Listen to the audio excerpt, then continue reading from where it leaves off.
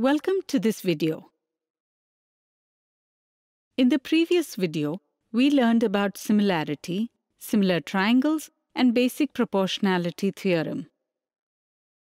In this video, we will learn the angle-angle-angle or AAA criteria for similarity of triangles.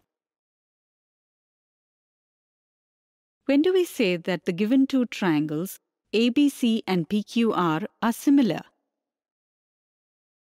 In the previous video, we saw that two triangles are said to be similar when their corresponding angles are equal and their corresponding sides are proportional. Now, a question that arises is that for testing the similarity of triangles, should we always have to check if the pairs of corresponding angles are the same and the ratio of their corresponding sides are also the same? Let's take the help of some equiangular triangles. Can you tell which of these triangles would be equiangular triangles? Absolutely correct. The triangles whose corresponding angles are equal are called equiangular triangles.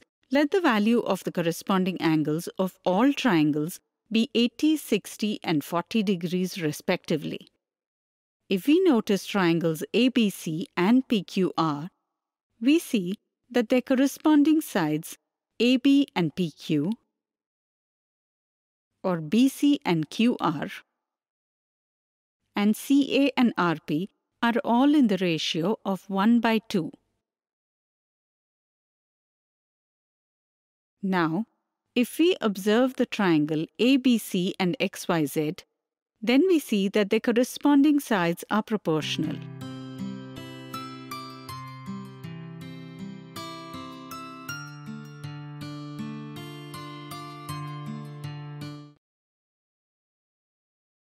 Can you tell the ratio of the corresponding sides of triangles MNO and PQR?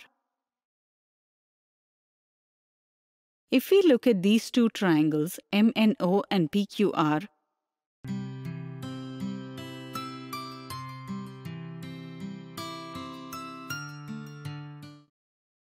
then we see that the ratio of the corresponding sides is 3/2. In this way, if we take any two similar triangles, then we see that their corresponding sides are proportional.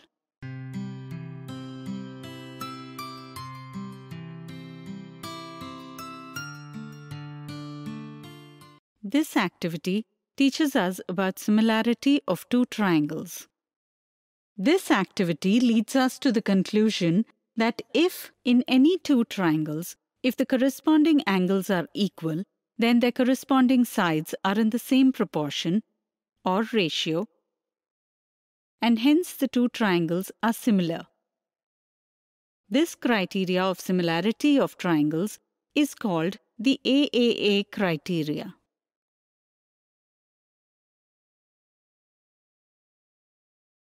Here, we can say that equiangular triangles are similar. In this video, we studied about the AAA criteria for similarity of triangles. In the next video, we will look at some interesting examples based on this theorem.